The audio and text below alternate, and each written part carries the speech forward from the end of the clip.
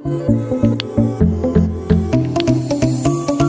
दोस्तों, my self Deepak Singh, welcome to commerce nation channel learn with confidence. दोस्तों आज हमारे वीडियो का पार्ट 7 पार्ट है, जिसमें फ्रैक्शन, रैशनल और डेसिमल टॉपिक से रिलेटेड यहाँ पे डिस्कस किए जाएंगे और इस पर बेस्ड क्वेश्चंस भी सॉल्व करवाए जाएंगे। इसके पहले part 6 video upload 6 part video upload हो चुके हैं, सीरीज़ है और बाकी सारे नंबर सिस्टम्स के टॉपिक हैं। कॉमर्स नेशन का एंड्रॉइड ऐप भी है, जिसको आप प्ले स्टोर से जाकर के डाउनलोड कर सकते हैं, जहाँ पे आपको सारे सब्जेक्ट के PDF वगैरह, नोट्स वगैरह वहाँ पे आपको अवेलेबल हैं। ओके, तो आते हैं अपने टॉपिक पे। टॉपिक पे अपने आने से पहले एक छोटी सी और डिस्कस कर लेते हैं। जैसे यहाँ पे एक सीरीज़ पे कुछ और क्वेश्चंस होते हैं, उस पे बेस्ड क्वेश्चंस होते हैं, कुछ फॉर्मूले होते हैं, तो उसको भी यहाँ पे हम डिस्कस कर लेते हैं। ओके, लिखा हुआ है सम of the first and positive integer. Some of the first and positive integer अगर इस टाइप का अगर ऐसा आता है तो इसका फॉर्मूला होता है ये वेरिएशन का यहाँ पे सिंबल लिखा हुआ है k equal to 1 very to n, means k की वैल्यू 1 से लेकर के n तक जाएगा, जो यहाँ n की लास्ट वैल्यू रहेगी, और इसका फार्मूला होता है n ब्रैकेट के अंदर n+1 अपॉन में 2। मीन्स इसका क्या हो गया कि फर्स्ट पॉजिटिव इंटीजर की बात की जा रही है, तो फर्स्ट पॉजिटिव इंटीजर मीन्स क्या हो जाएगा 1 + 2 + 3 + 4 + 5 डॉट इन्फिनिटी तक। अगर ऐसा सीरीज बना रहता है 1 + 2 + 4 + 5 इन्फिनिटी तक रहता है, तो हम क्या करेंगे, इस फॉर्मूले पर रखेंगे, इस फॉर्मूले पर रख करके बस इसका आंसर फाइंड आउट कर सकते हैं। ओके, सेकंड क्या है, सेकंड के लिए लिखा हुआ है सम of the first n square के लिए ये क्या लिखा हुआ है कि n प्लस पॉजिटिव इंटीजर के लिए, n पॉजिटिव इंटीजर के लिए है और ये n स्क्वायर नंबरों के लिए फर्स्ट n स्क्वायर नंबर में क्या हो जाएगा 1 square + 2 square + 3 square + 4 square + 5 square dash dash dash रहेगा।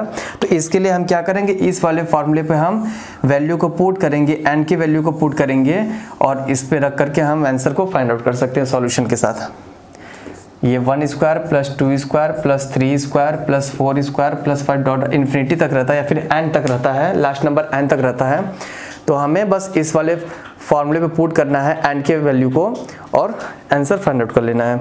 सेम इसी तरीके से सम of the first n cubes की अगर वैल्यू हमें फाइंड आउट करनी रहती है, तो इसका मीन्स क्या हो गया 1 का क्यूब + 2 का क्यूब + 3 का क्यूब + 4 का क्यूब। अगर इस टाइप के क्वेश्चंस आते हैं एग्जाम में, तो इसके लिए फॉर्मूला होता है सम ऑफ n क्यूब्स के लिए, सम ऑफ फर्स्ट n क्यूब्स के लिए। Okay, some of first n cubes का मीन्स क्या हो जाएगा, जैसे 1 का क्यूब + 2 का क्यूब + 3 का क्यूब, इस टाइप के अगर सीरीज बनती है, तो इसके लिए हम क्या फॉर्मूला अप्लाई करेंगे, ये वाला फॉर्मूला अप्लाई करेंगे जो फर्स्ट n पॉजिटिव इंटीजर के लिए था, जो फर्स्ट n पॉजिटिव इंटीजर के लिए फॉर्मूला है, बस उसके फॉर्मूला पे हमें क्या कर देना है, होल स्क्वायर कर देना है। उसके फार्मूला पे हमें बस होल स्क्वायर कर देना। इसकी सीरीज क्या रहेगा, क्यूब है तो 1 का क्यूब + 2 का क्यूब + 3 का क्यूब + 4 का क्यूब, इस तरीके का n तक अगर सीरीज जाती है तो इसका फार्मूला ये रहता है, जहाँ पे n क्या वो लास्ट वाला नंबर रहेगा, जो नंबर दिया रहेगा। ओके, तो वहाँ पे हम उसकी वैल्यू को पुट करके हम आंसर फाइंड आउट कर सकते हैं।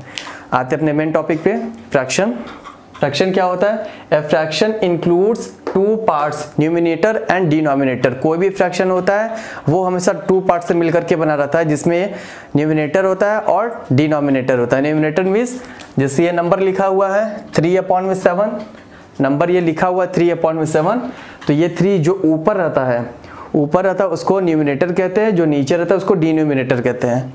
हिंदी में अंश और नीचे वाले को हर कहते हैं। ओके, और क्या होता है फ्रैक्शन का और डेफिनेशन क्या होता है, a fraction represents A part of whole और more generally any number of equal parts. Means fraction क्या करता है, किसी भी पूरे पार्ट का, कोई भी होल क्वांटिटी हो गई उसका एक पार्ट को शो करता है फ्रैक्शन। ओके, और क्या होता है fraction is any number of the form, या फिर कोई भी ऐसा नंबर लिखा रहेगा जो P/Q के फॉर्म में लिखा रहता है। कोई भी एक ऐसा नंबर जो P/Q के फॉर्म में लिखा रहता है उसको हम फ्रैक्शन कहते हैं। कोई भी एक ऐसा नंबर जो P/Q के फॉर्म में लिखा रहता है उसको हम फ्रैक्शन कहते हैं। बस यहाँ पे कंडीशन क्या होती है, P और Q जो होते हैं वो दोनों होल नंबर होते हैं। P और Q क्या होते हैं, दोनों के दोनों होल नंबर रहते हैं। होल नंबर मीन्स पूर्ण संख्या होती है। ओके, 0 1 2 3 4 पॉजिटिव इंटीजर ये होते हैं, पॉजिटिव नंबर होते हैं, ये होल नंबर होते हैं। और कंडीशन क्या रहती है, जो डिनोमिनेटर क्यों रहता है वो नॉट इक्वल टू के बराबर रहता है, सॉरी नॉट इक्वल टू 0 के बराबर रहता है। क्यू नॉट इक्वल टू 0, ये क्यू की वैल्यू जो रहती है 0 के बराबर नहीं रहती है। अगर इस कंडीशन को सेटिस्फाई कर रहा है तो वो नंबर फ्रैक्शन में लिखा हुआ है। ओके, यहाँ पे लिखा हुआ एग्जाम्पल में 3/7, 9/5, 11/7, ये सब के सब नंबर लिखे हुए, ये सब के सब फ्रैक्शन में है। कंडीशन भी यहाँ फॉलो कर रहा है, जो क्यू की नीचे वैल्यू है डिनोमिनेटर, यहाँ पे ये 0 नहीं होना चाहिए और न्यूमिनेटर में कोई भी नंबर हो, बस ये पूरा का पूरा दोनों नंबर होल नंबर होने चाहिए। ये दोनों के दोनों नंबर होल नंबर होने चाहिए। अगर ऐसे कंडीशन को ये सेटिस्फाई कर रहा है तो वो पूरे की पूरी क्वांटिटी क्या हो जाएगी, फ्रैक्शन कहलाती है। फ्रैक्शन के बाद आते हैं रैशनल नंबर। रैशनल नंबर क्या होता है, a rational number is a number, एक रैशनल नंबर वो नंबर होता है which is in the form of P upon Q. Rational number भी एक फ्रैक्शन की तरह ही होता है, इसको भी हम पी अपॉन क्यू के फॉर्म में ही लिखते हैं। रैशनल नंबर पी फ्रैक्शन की तरह ही होता है, इसको भी हम पी अपॉन क्यू के फॉर्म में ही लिखते हैं। कंडीशन यहाँ पर भी वो होता है, बस यहाँ पे कंडीशन क्या चेंज हो जाती है, पी और क्यू की जो वैल्यू होती है वो दोनों के दोनों क्या होते हैं, इंटीजर होते हैं। ये दोनों के दोनों क्या होते हैं, इंटीजर होते हैं। ओके, अब इंटीजर में यहाँ पे फ्रैक्शन में क्या था, होल नंबर होते हैं। होल नंबर में केवल पॉजिटिव नंबर ही होने चाहिए, और यहाँ पे इंटीजर लिखा हो तो इंटीजर में पॉजिटिव इंटीजर भी आते हैं, नेगेटिव इंटीजर भी आते हैं। ओके, और फिर वही कंडीशन क्यू की जो वैल्यू होनी चाहिए वो 0 के बराबर नहीं होनी चाहिए। अगर ऐसी कंडीशन को यहाँ पे कोई भी नंबर फॉलो कर रहा है तो उसको हम रैशनल नंबर कहते हैं। यहाँ पे एग्जाम्पल में दिया हुआ -4/7, -4/7, तो ये देख रहे हैं रैशनल नंबर है। क्यों? क्योंकि ये 4/7 लिखा हुआ है लेकिन ये निगेटिव इंटीजर के साथ है, ये निगेटिव इंटीजर के साथ है, तो ये मेरा नंबर क्या हो जाएगा, रैशनल नंबर हो जाएगा। ओके, ये मेरा नंबर रैशनल नंबर हो जाता है। कंडीशन एक कभी कभी क्वेश्चन एग्जाम में इस तरीके से भी पूछ दिए जाते हैं, या फिर ये छोटी सी जानकारी आपको रखना भी जरूरी है। क्या है कि every fraction is a rational number. जितने भी सारे फ्रैक्शन होते हैं वो सब के सब रैशनल नंबर होते हैं। जितने भी सारे फ्रैक्शन होते हैं वो सब के सब रैशनल नंबर होते हैं। ओके, लेकिन जो रैशनल नंबर होता है वो फ्रैक्शन नहीं होता है। But a rational number no need not to be a fraction. जो रैशनल नंबर होता है वो फ्रैक्शन नहीं होता है। जितने भी सारे फ्रैक्शन रहते हैं, every fraction is a rational number but rational number is not a fraction. जैसे यहाँ पे आपको बता रहे हैं, यहाँ पे जिस 2/-3 लिखा हुआ है, ये 2/-3 लिखा हुआ है। ओके, ये नंबर देख रहे हैं, ये P/Q के फॉर्म में ये लिखा हुआ है, लेकिन ये इसको देख रहे हैं, ये मेरा क्या है, निगेटिव इंटीजर है ना, इंटीजर। क्योंकि रैशनल नंबर में क्या होता है, इंटीजर होने चाहिए। तो इंटीजर क्या होते हैं, पॉजिटिव भी होते हैं, निगेटिव भी होते हैं। लेकिन अगर इस वाले हम क्वेश्चन में देख रहे हैं 2/-3 लिखा हुआ है, तो यहाँ पे ये माइनस का सिंबल लगा हुआ है, तो ये मेरा क्या हो जाएगा, रैशनल नंबर हो जाएगा। ये मेरा रैशनल नंबर हो जाएगा, लेकिन ये फ्रैक्शन नहीं कहलाएगा। क्यों? क्योंकि फ्रैक्शन के लिए डेफिनेशन यहाँ पे क्या लिखा हुआ है कि ये होल नंबर होना चाहिए। ये क्या होना चाहिए, होल नंबर होना चाहिए। ओके, ये होल नंबर होना चाहिए। तो होल नंबर क्या होता है, निगेटिव होते नहीं है। होल नंबर तो निगेटिव नहीं होते हैं, इस वजह से ये मेरा 2/-3 ये मेरा क्या हो जाएगा, रैशनल नंबर है बट नॉट फ्रैक्शन। सेम -4/7 लिखा हुआ है, तो ये मेरा क्या है, रैशनल नंबर है बट नॉट फ्रैक्शन। तो फ्रेंड्स, रैशनल नंबर के लिए और डिटेल में इसके पहले वाले वीडियो में हम बता चुके हैं कि रैशनल नंबर के टाइप्स क्या हैं। ओके, आते हैं अपने नेक्स्ट टॉपिक पे, डेसिमल। डेसिमल क्या होता है, डेसिमल से आप बड़ी भांति परिचित होंगे। क्या है decimal? A decimal is a fraction written in a simple special form. Decimal means क्या होगा कि कोई भी एक ऐसा नंबर रहेगा जिसको हम एक स्पेशल फॉर्म में लिखते हैं, मीन्स उसमें डेसिमल लगाते हैं। डेसिमल को हिंदी में दशमलव भी कहते हैं। ओके, जैसे 1/2 लिखा हुआ है, 1/2 को हम क्या लिख सकते हैं, 0.5। अगर इसको हम डिवाइड करते हैं तो ये 0.5 में जाएगा, और 0.5 है तो इसको 5/10 लिखेंगे।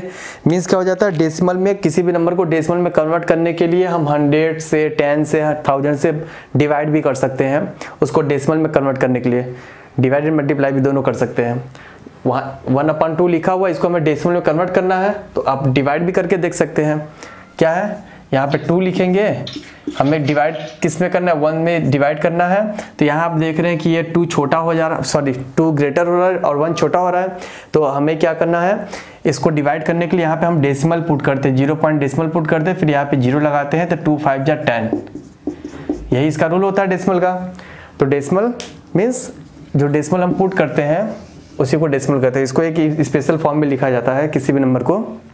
ओके, आते हैं फ्रैक्शन के टाइप कितने टाइप के होते हैं, फ्रैक्शंस के कितने टाइप होते हैं। तो बारी बारी से देखते हैं कि फ्रैक्शंस के टाइप कितने होते हैं।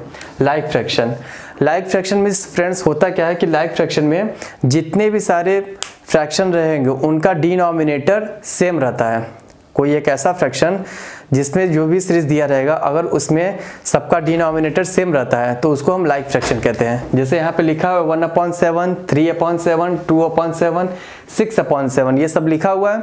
तो हमें क्या करना है, इसमें से पता करना है कि ये लाइक फ्रैक्शन है या नहीं। तो देख रहे हैं यहाँ का सबका डिनोमिनेटर सेम है, सबका डिनोमिनेटर सेम है, तो उसको हम क्या कहेंगे, ये लाइक फ्रैक्शन है। ओके, लाइक फ्रैक्शन का एडिशन कैसे करते हैं।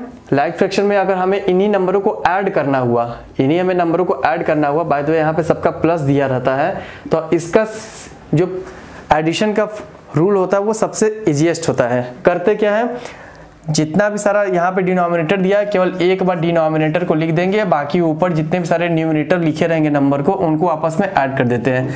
तो 1 + 3 + 2 + 6, 1 + 3 + 2 + 6, ये हो जाएगा 4, 4 2 6, 6 6 12, 12/7, ये आंसर हो जाएगा।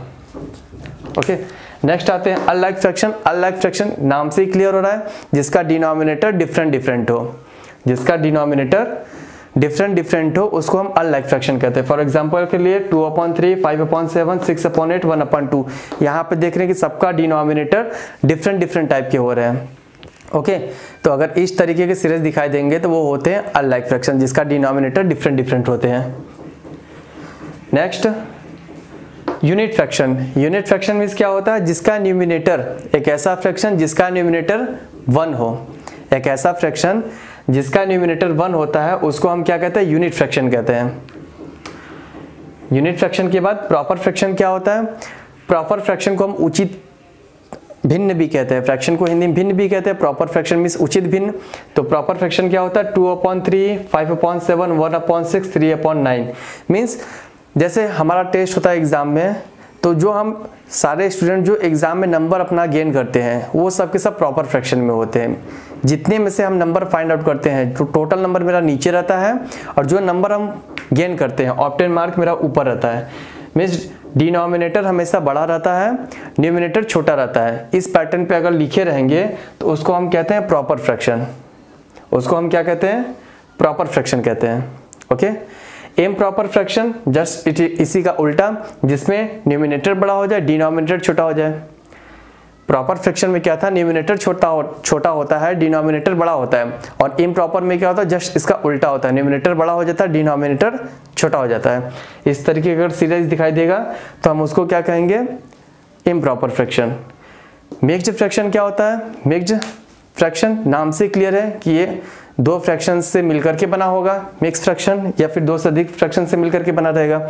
Definition, a fraction which is a combination of a whole number, एक ऐसा फ्रैक्शन जो कॉम्बिनेशन होता है, किनका कॉम्बिनेशन होता है, होल नंबर का और प्रॉपर फ्रैक्शन का, होल नंबर का और प्रॉपर फ्रैक्शन का। होल नंबर आप जानते हैं जो पूरी की पूरी संख्या होती है, जैसे 2, 5, 4, 3, ये सारे होल नंबर होते हैं। और प्रॉपर फ्रैक्शन आप जानते ही हैं जिसका न्यूमिनेटर छोटा हो और डिनोमिनेटर बड़ा हो, जैसे हम मार्क्स गेन करते हैं उसको कहते हैं प्रॉपर फ्रैक्शन।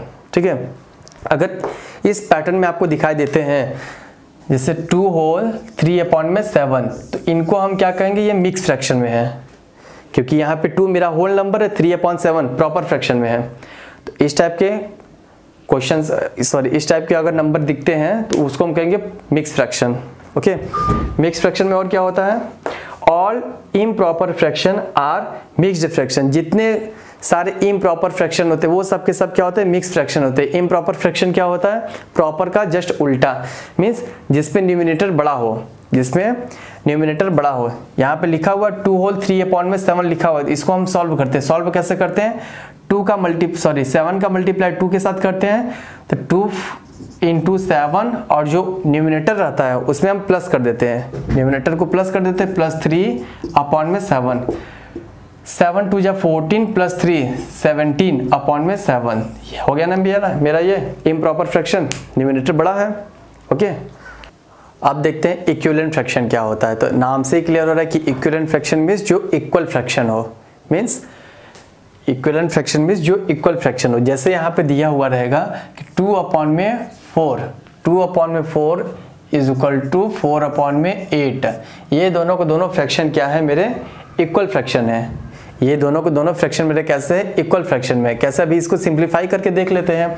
ये 2/4 है, इसको सिंप्लीफाई करेंगे, 2 1 जा 1, 2 2 जा 4, ये 1/2 आया। इसको भी करके देख लेते हैं, 4 1 जा 4, 4 2 जा 8। तो दोनों को सॉल्व करने पे अगर फ्रैक्शन इक्वल आते हैं तो उसको हम कहते हैं इक्विवेलेंट फ्रैक्शन।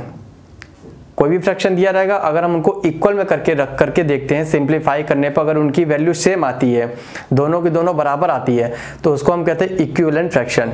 ओके, नेक्स्ट क्या है, नेक्स्ट है डेसिमल फ्रैक्शन। अभी हमने आपको बताया कि डेसिमल फ्रैक्शन क्या होता है, जो 100 से डिवाइड करते हैं, 10 से डिवाइड करते हैं, 1000 से डिवाइड करते हैं। तो ऐसे डिवाइड करने पे जो डेसिमल पुट करते हैं हम नंबर पे, उसको हम डेसिमल फ्रैक्शन कहते हैं। A fraction whose denominator is any of the number, जिसमें से जिसका डिनोमिनेटर कुछ इसमें से जो नंबर दिया रहेगा, जैसे 10, 1000, 100, लाख, कुछ भी हो, अगर उनसे वो डिवाइड होता है तो उसको हम क्या कहते हैं, डेसिमल फ्रैक्शन कहते हैं। ओके, नेक्स्ट क्या है, फॉर एग्जाम्पल में यहाँ पे दिया हुआ है 8/10, 16/100, ये दोनों को दोनों मेरे क्या है, डेसिमल फ्रैक्शन में है। अगर हमें इसको डेसिमल में कन्वर्ट करना हो तो कैसे करते हैं, देखते हैं। यहाँ पे क्या है, यहाँ डिवाइडेड बाई 10 है, 10 में यहाँ पे जीरो की संख्या कितनी है, 1 है ना। तो हम क्या करेंगे, न्यूमिनेटर में 1 डिजिट के बाद राइट से काउंट करते हैं, 1 डिजिट के बाद यहाँ पे डेसिमल पुट कर देते हैं, तो यहाँ पे 0.8 हो जाएगा।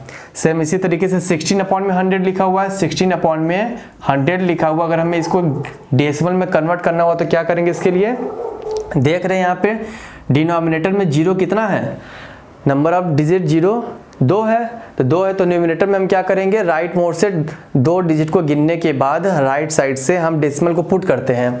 तो 16 यहाँ पे न्यूमिनेटर का लिख देंगे, यहाँ से काउंट कर रहे 1 2, अब इसके बाद यहाँ पे डेसिमल पुट कर देते हैं। तो यही डेसिमल फ्रैक्शन को डेसिमल में कन्वर्ट करने का यही रूल है। ओके, नेक्स्ट आगे क्या है, कॉम्प्लेक्स फ्रैक्शन। कॉम्प्लेक्स मीन्स होता है जटिल, जो कई सारे फ्रैक्शन से मिलकर के बना होता है कॉम्प्लेक्स फ्रैक्शन। एक कॉम्प्लिकेटेड मतलब एक ऐसा फ्रैक्शन का कॉम्बिनेशन रहेगा जो काफ़ी कॉम्प्लिकेटेड रहेगा, any complicated combination of the other type of fraction. किसी दूसरे तरीके का फ्रैक्शन हमें दिखाएगा जो उसमें कंपाउंड भी रहेगा, उसके साथ साथ और भी कई सारे फ्रैक्शंस अगर उसमें अटैच रहते हैं तो उसको हम कहते हैं कॉम्प्लेक्स फ्रैक्शन। फॉर एग्जाम्पल के लिए 2 होल 1/3, अब ये मिक्स फ्रैक्शन में है ही, मिक्स फ्रैक्शन में ये है। अब इसके साथ एक और फ्रैक्शन आ रहा है, ऑफ में से आप मल्टीप्लिकेशन का सिंबल लगाएंगे, ऑफ 3/1 प्लस 2/3। तो ये अगर इस टाइप का अगर फ्रैक्शन दिखने के लिए मिलता है तो इसको हम कहते हैं कॉम्प्लेक्स फ्रैक्शन। ऐसे फ्रैक्शन को आगे हम सॉल्यूशन में भी एग्जांपल जब समझाएंगे आपको तो इसके सॉल्यूशन में हम बताएंगे कि इस टाइप के फ्रैक्शन को कैसे सॉल्व करते हैं। कंपाउंड फ्रैक्शन क्या होता है, a fraction of a fraction is also known as compound fraction. Fraction का जो हम फ्रैक्शन निकालते हैं उसको हम कंपाउंड फ्रैक्शन कहते हैं। फॉर एग्जांपल के लिए 4/5 ऑफ 9/11, ऑफ मीन्स यहाँ पे मल्टीप्लिकेशन मीन्स 4/5 का हमें क्या निकालना है, 9/11 हमें इसकी वैल्यू निकालनी है। तो ये भी जो नंबर आएगा वो भी फ्रैक्शन में ही रहेगा। तो ऑफ मीन्स होता है मल्टीप्लिकेशन का यहाँ पे सिंबल, तो 4/5 इंटू 9/11। तो इस टाइप का अगर क्वेश्चन रहता है तो ये मेरा क्या हो जाता है, कंपाउंड फ्रैक्शन हो जाता है। ओके, नेक्स्ट क्या है, वल्गर फ्रैक्शन। वल्गर फ्रैक्शन ये बहुत कम देखने के लिए मिलता है, इसकी जानकारी बहुत कम लोगों की होती है। तो वल्गर फ्रैक्शन क्या होता है, a fraction whose denominator is a whole number. एक ऐसा फ्रैक्शन जिसका डिनोमिनेटर पूरा होल नंबर होता है, अदर देन 10, 100, 1000 मीन्स उसका डिनोमिनेटर होल नंबर हो लेकिन ये सब नंबर ना हो। डिनोमिनेटर होल नंबर हो, लेकिन इन नंबरों को छोड़ करके बाकी और जो दूसरे नंबर होते हैं डिनोमिनेटर में, तो वैसे अगर फ्रैक्शन दिखाई देंगे तो उनको हम वल्गर फ्रैक्शन कहते हैं। जैसे यहाँ पे 2/7 लिखा हुआ है, 3/8 लिखा हुआ है, 11/17 लिखा हुआ है। ये सारे के सारे फ्रैक्शन मेरे कैसे हैं? वल्गर फ्रैक्शन में रहेंगे, जिसका डिनोमिनेटर और न्यूमरेटर दोनों डिफरेंट रहेगा। ओके, तो फ्रैक्शन से बेस्ड कुछ क्वेश्चन हम यहाँ पे देख लेते हैं। पहला क्वेश्चन क्या है? Evaluate 3.08 to the power 2 minus 1.2 to the power 2 divided by 3.8 minus 1.2। इस टाइप के अगर क्वेश्चंस आते हैं तो आपको कुछ बेसिक फार्मूले भी याद होने चाहिए, जो हम आपको नेक्स्ट वीडियो में प्रोवाइड कराएंगे, जो बेसिक फार्मूले रहेंगे। ओके, तो इसके लिए हम करेंगे क्या, यहाँ पे हम देख क्या रहे हैं कि यहाँ पे 3.8 to the power 2 minus 1.2 to the power 2 यहाँ पे लिखा हुआ, और वही चीज़ यहाँ पे बिना स्क्वायर के साथ लिखा हुआ है। तो हम इसके लिए करेंगे क्या, एक फार्मूला होता है ए स्क्वायर माइनस बी स्क्वायर। ये एक फार्मूला होता है ए स्क्वायर माइनस बी स्क्वायर। इसमें हम करते क्या है, एक ब्रैकेट में ए प्लस बी इसकी वैल्यू होती है और दूसरे वाले ब्रैकेट में ए माइनस बी होती है। एक ब्रैकेट में a प्लस बी इसकी वैल्यू होती है और दूसरे वाले ब्रैकेट में a माइनस बी होती है। तो यहाँ पे देख रहे हैं कि ये इस कंडीशन को फॉलो कर रहा है। हम इसको सपोज कर लेते हैं ये a है मेरा, इसको सपोज कर लेते हैं ये b है मेरा। तो बस इसी के वैल्यू पर हमें पुट करना है जैसे जैसे लिखा हुआ है। तो यहाँ पे a प्लस बी है, तो एक बार a प्लस बी लिखेंगे। a plus B means 3.8 plus 1.2 एक ब्रैकेट में, नेक्स्ट वाले में 3.8 प्लस माइनस 1.2 डिवाइड हमें किससे करना है, 3.8 माइनस 1.2, 3.8 माइनस 1.2, इससे हमें ये डिवाइड करना है, इस नंबर को हमें इससे डिवाइड करना है। ओके, तो करेंगे क्या, यहाँ पे देख रहे हैं कि ये दोनों के दोनों नंबर यहाँ पे मैच हो रहे हैं और यहाँ पे मल्टीप्लिकेशन हो रहा है। तो हम इसमें क्या करेंगे, इन दोनों को ऐसे कट आउट कर देंगे। जो मेरा रिजल्ट निकलेगा उसको साइड में लिख लेते हैं। 3.8 प्लस 1.2, 3.8 को 1.2 से ऐड कर रहे हैं, तो ऐड करने पे देखेंगे क्या, हम 5 आएगा इसका आंसर। तो ऑप्शन अगर इस तरीके से दिया रहेगा 4, 6, 5, 7, इसमें से कौन सा ऑप्शन सही है, तो ये 5 वाला मेरा आंसर है। ओके, नेक्स्ट क्वेश्चन देख लेते हैं। नेक्स्ट क्या है, find the value of 0.96 to the power cube, 0.96 to the power cube minus 0.1 to the power cube divided by 0.96 का स्क्वायर प्लस 0.096 प्लस 0.1 के पावर 2। इसको हमें इसकी वैल्यू फाइंड आउट करनी है। यहाँ पे इसके ऑप्शंस दिए हुए हैं 0.96, 0.86, 0.76, 0.66, ये ऑप्शन इसके दिए हुए हैं। तो इसमें से हमें इसके ऑप्शंस क्या होगा, इसका हमें सॉल्यूशन के साथ बताना है। तो इसके लिए क्या करेंगे, यहाँ पे देख रहे हैं इन दोनों को कंडीशन को देखेंगे तो इसके लिए भी बेसिक फार्मूला एक होता है a cube minus B cube का। हम फार्मूला क्यों यूज कर रहे हैं, क्योंकि अगर हमें फार्मूला याद रहेगा तो इसके नीचे जो डिनोमिनेटर में दिया हुआ है ना, इसी को देख करके हमें क्वेश्चन को देखना है कि इसमें कौन सा फार्मूला हम लगा सकते हैं। तो a cube minus B cube का फार्मूला क्या होता है, एक ब्रैकेट में a प्लस बी, एक ब्रैकेट में a plus B, a minus B, और दूसरे वाले में क्या होता है ए square plus B square plus A B. ये इसका फॉर्मेट होता है फार्मूला का। तो बस इसी फार्मूले पे हम इसको रखेंगे। देख रहे हैं क्या, 0.96 के पावर में क्यूब है माइनस 0.1 के पावर में क्यूब है, क्या करेंगे डिवाइडेड बाई किससे है, 0.96 का स्क्वायर प्लस 0.906 प्लस 0.1 का स्क्वायर। इसी फॉर्म में हमें रखना है। क्या करेंगे, ये a है मेरा, ये b है, ये a है मेरा और ये b है। तो एक ब्रैकेट में a माइनस b होगा, तो 0.96 माइनस 0.1। और सेकेंड वाले में क्या करना है, a square plus B square plus A B. Second वाले में क्या करना है, a square plus B square plus A B. तो इसी वाले फॉर्मूले पर रख रहे हैं, मीन्स 0.96 का square plus A B 0.96 into 0.1 plus 0.1 का स्क्वायर किस डिवाइडेड बाई 0.96 का स्क्वायर प्लस 0.096 प्लस 0.1 का स्क्वायर। इससे हमें ये डिवाइड करना है। अब यहाँ पे हम देख रहे हैं कि अगर इन दोनों का अगर मल्टीप्लाई करते हैं तो ये नंबर यही सेम आकर के मिलेगा, ये नंबर सेम यही मिलेगा। तो इसमें हम करेंगे क्या, ये दोनों नंबर यहाँ पे डिवीजन के फॉर्म में, तो ये दोनों के दोनों नंबर कट जाएंगे, जो मेरा आएगा आंसर 0.96 माइनस 0.1, इनको सॉल्व करेंगे तो 0.86 मेरा आंसर आएगा। तो यहाँ से इसका ऑप्शन बी सही है। ओके, तो इस टाइप के क्वेश्चंस रहेंगे। बेसिक फॉर्मूले जो है वो आपको नेक्स्ट वीडियो में प्रोवाइड कराया जाएगा। अब आते हैं कुछ बार के भी क्वेश्चंस देख लेते हैं, क्योंकि बार के भी एग्जाम में, आपके एंट्रेंस एग्जाम में पर ईयर 1 या 2 क्वेश्चंस आते हैं डेफिनेटली।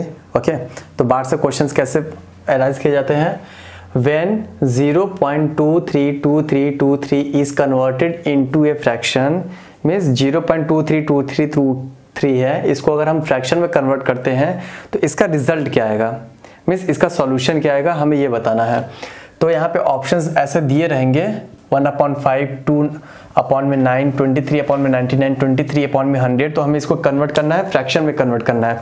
तो इसका बस एक छोटा सा तरीका होता है। क्या तरीका होता है, अगर इस टाइप के क्वेश्चंस लिखे रहेंगे 0.232323 मीन्स ये डेसिमल के बाद ये जो नंबर बार बार रिपीट होते हैं, मीन्स रिपीट होने का मीन्स क्या होता है, जैसे कोई किसी भी नंबर को अगर हम डिवाइड करते हैं तो एक कंडीशन ऐसा होता है कि वो बार बार हमेशा रिपीट होने लगता है। तो रिपीट होता है तो हम इस रिपीटिशन को क्या करते हैं, इसको बार के रूप में लिख देते हैं। जैसे 0.23 के ऊपर में बार लिख देते हैं, ये बार बार 2323 बार बार रिपीट हो रहा है, तो इसके रिपीटिशन को शॉर्ट में लिखने के लिए हम बार का यूज करते हैं, 0.23 के ऊपर बार लगा देते हैं। ओके, अब इस बार को हमें सॉल्यूशन करना है, किसमें, फ्रैक्शन में कन्वर्ट करना है। तो जब भी इस तरीके का अगर क्वेश्चन दिखाई दे 0.23 के ऊपर बार लगा रहेगा, तो बार का मीन्स क्या होता है, जितने नंबर के ऊपर बार लगा रहता है उतने हम 9 से डिवाइड करते हैं। जैसे यहाँ पे 2 डिजिट है, 2 डिजिट के ऊपर बार लगा हुआ है, तो हम क्या करेंगे, इस डेसिमल को हटा देंगे, इस डेसिमल को छोड़ देंगे, हटा देंगे, केवल लिखेंगे यहाँ पे 23 लिखेंगे। और यहाँ पे देखिए 2 डिजिट के ऊपर बार लगा हुआ है और 2 डिजिट के बाद डेसिमल लगा, उसके बाद कोई भी नंबर नहीं है। तो इसके लिए हम क्या करेंगे, केवल यहाँ पे 99 यहाँ पे लिख देते हैं। जितने डिजिट के ऊपर बार रहेगा और उसके बाद अगर डेसिमल बस रहता है, उसके बाद कोई भी नंबर नहीं रहता है, तो हम क्या करते हैं, केवल 99 से, अगर 1 डिजिट के ऊपर बार लगा रहता है तो केवल सिंगल 9 लिखते हैं। यहाँ पे 2 डिजिट के ऊपर बार लगा हो तो यहाँ पे 99 लिख देंगे, तो 23/99। ऑप्शंस में देख रहे हैं, ऑप्शन सी यहाँ पे ये सही है। क्यों, क्योंकि ये अब इसको सिंप्लीफिकेशन भी तो नहीं कर सकते कि 23 क्या है, प्राइम फैक्टर है, प्राइम नंबर है, ये डिवाइड भी नहीं हो सकता है।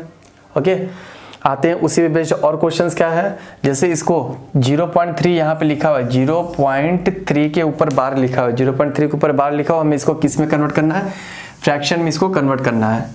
इसको किस में कन्वर्ट करना है, फ्रैक्शन में कन्वर्ट करना है। तो बस वही सेम रूल यहाँ पर भी देखेंगे, यहाँ पे 3 लिखा हुआ है, 0.3 के ऊपर बार लिखा हुआ है ये।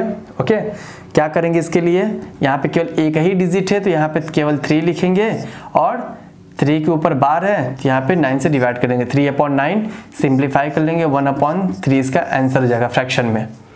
मीन्स 0.3 के ऊपर बार था, हमें इसको फ्रैक्शन में कन्वर्ट करना हुआ, तो इसका आंसर आया 1/3।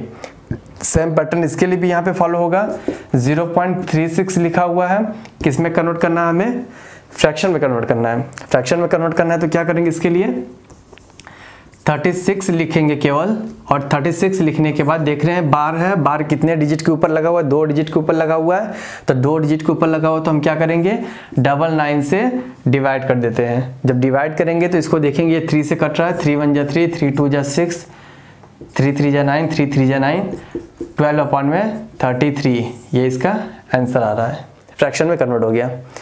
अगर 3 डिजिट के आते हैं, ये तो 1 डिजिट के लिए था, 2 डिजिट के लिए था, अगर 3 डिजिट के ऊपर बार आता है तो क्या करते हैं उसके लिए, 999 से, मीन्स जितने डिजिट के ऊपर बार रहेगा उतने 9 वाले डिजिट से हम इसको डिवाइड करेंगे। तो यहाँ पे देख रहे हैं क्या कि 3 डिजिट के ऊपर बार लगा हुआ है, तो 067/999 करेंगे यहाँ पे। ओके, फिर उसके बाद किसी भी नंबर के आगे 0 लगा रहता है तो उसकी वैल्यू कोई भी नहीं रहती, उस 0 को हटा देते हैं, 67/999 इसका ये आंसर हो जाएगा। अब कुछ इस टाइप के भी क्वेश्चंस देख लेते हैं कि कुछ डिजिट के ऊपर बार लगे रहेंगे, कुछ डिजिट के ऊपर बार नहीं लगे रहेंगे, तो उसके लिए हम कैसे सॉल्यूशन करेंगे। जैसे यहाँ पे लिखा हुआ है 0.5429 के ऊपर बार लगा हुआ है, 2 डिजिट के ऊपर बार लगा हुआ है और 54 के ऊपर बार नहीं लगा हुआ है। तो इस टाइप के क्वेश्चंस को करने के लिए हमने क्या बताया कि जितने डिजिट के ऊपर बार लगा रहेगा उतने से हम 9 वाले से डिवाइड करेंगे, उतनी बार 9 हम नीचे लिखेंगे डिनोमिनेटर में। तो यहाँ पे क्या देखते हैं, इस टाइप के अगर क्वेश्चन आते हैं इसमें हम क्या करते हैं, ये जो पूरा नंबर रहेगा इस नंबर को यहाँ पे पूरा ऐसे लिख देते हैं 54329, इस नंबर को पूरा ऐसे लिख देते हैं। अब क्या करते हैं, जिनके ऊपर बार नहीं लगा रहता है, जिस डिजिट के ऊपर बार नहीं लगा रहता है उसको हम पूरे टोटल नंबर में से घटाते हैं। घटाने के बाद जितने के नंबर के ऊपर बार लगा रहेगा उसको 999 लिखेंगे और जितने के नंबर के ऊपर बार नहीं लगा रहता उसको उतनी बार 0 कर देते हैं। किया क्या है हमने, 0.5429 के ऊपर बार है, 2 डिजिट के ऊपर इसमें बार लिखा हुआ है। तो हमने किया क्या है कि इस पहले पूरे नंबर को यहाँ पे लिख देंगे, जिस नंबर के ऊपर बार नहीं लगा हुआ है हमें उसमें से सब्ट्रैक्ट करना है इसको। जिस नंबर के ऊपर बार नहीं लगा हुआ है उसमें हम क्या करेंगे, टोटल नंबर में से इस नंबर को हम इसमें सब्ट्रैक्ट करेंगे। सब्ट्रैक्ट करने के बाद डिवाइड किससे करेंगे, जितने नंबर के ऊपर बार लिखा रहेगा उतनी बार यहाँ नीचे डिनोमिनेटर में 9 लिखेंगे, और जिन नंबर के ऊपर बार नहीं लिखा रहेगा जितना डिजिट यहाँ पे रहेगा उतना डिजिट यहाँ पे हम 0 लगाएंगे। ओके, तो 5429 में से 54 माइनस करेंगे, 5429 में से 54 माइनस करेंगे तो ये कितना आएगा, यहाँ पे ये 5, ये 12 हो गया, 12 में से 5 जाएगा 7 बचा, ये 3, ये 5375 अपॉन में 9900। इसको आप आगे सिंप्लीफाई भी कर सकते हैं, इसका ये आंसर होगा। ओके, नेक्स्ट क्या है क्वेश्चन, 0.16 के ऊपर बार लिखा हुआ है, 0.16 के ऊपर बार है, 1 डिजिट के ऊपर बार है, 1 डिजिट के ऊपर बार नहीं है। तो इसको हमें फ्रैक्शन में चेंज करना है। इसके लिए भी हम क्या करेंगे, इसके लिए भी सेम फार्मूला, 16 जो डिजिट लिखा रहेगा पहले उस पूरे नंबर को लिख लेंगे, फिर माइनस करेंगे, किसको माइनस करेंगे, जिसके ऊपर बार नहीं है उस नंबर को हम माइनस करेंगे। माइनस कर दिए 1। अब नीचे क्या करेंगे, जितने डिजिट के ऊपर बार लिखा हुआ है उतने डिजिट हम यहाँ पे 9 लिखेंगे, और जो डिजिट के ऊपर बार नहीं लिखा हुआ यहाँ पे हम 0 कर देंगे। ये 50 अपॉन में 90, इसको सॉल्व कर सकते हैं, 15 1 जा 15, 15 6 जा 90, 1/6। तो अगर बार के इस टाइप के क्वेश्चन आते हैं तो इसका प्रोसेस यही है सॉल्यूशन करने का। ओके, और वीडियो को लाइक, चैनल को सब्सक्राइब और कमेंट बॉक्स में कमेंट जरूर करिएगा। Thank you.